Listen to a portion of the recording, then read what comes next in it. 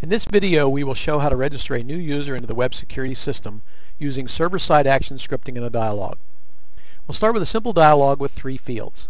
We have a username or user ID field, a password field, and a double entry field for the password. This particular registration form is configured to save all new users into a single default security group. Therefore, there is no selection for the user group displayed.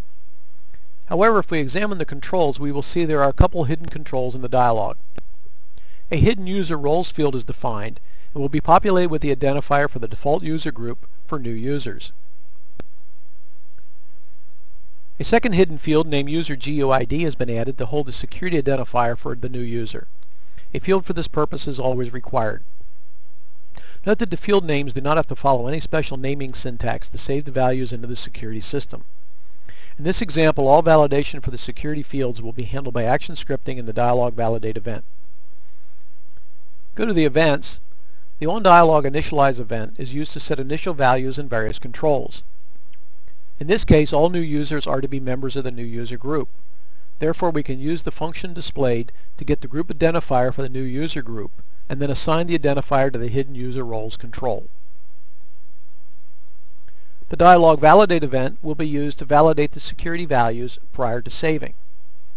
If we scroll down, we can see we have already selected action scripting to validate web security values in this event. We can go up and we can edit this action. And the left column for the Genie shows various security values that can be used. This list will vary depending on the specific configuration for web security. For example, if the security system allows recovery of login information and uses a security question and answer as part of the user authentication for that purpose, options for security question and security answer will be shown. The right column includes drop-downs as select fields from the dialog. The drop-downs show only fields that have not yet been assigned. As we can see, we have not yet assigned a dialog field to the security groups. If we look at the drop-down, we can select the user roles control, which is the proper control.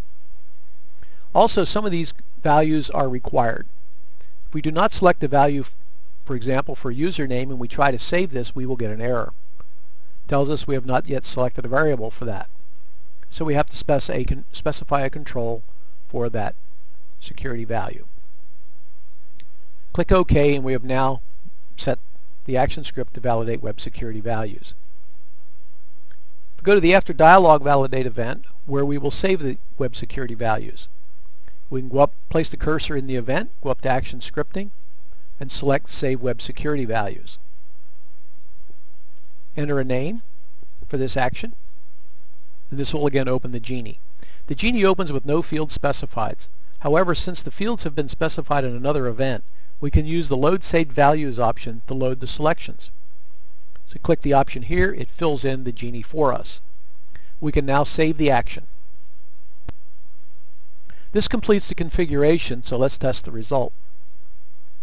Go to Working Preview, and we will type in a username, a password, and a confirm password. In this case, we will type in a username, a password, and we will type in an incorrect confirm password. When we submit, the validate event will determine if there's any problems with the data we have submitted. And for instance, it says the username has white space. We had a space between John and Jones. And we entered the wrong confirm password. Make the corrections, and we save the data. We have now saved this new user into the web security system. In other videos, we will show how to enter data into another table at the same time we enter a record into security. Another video will show how to find an existing user and edit their security data.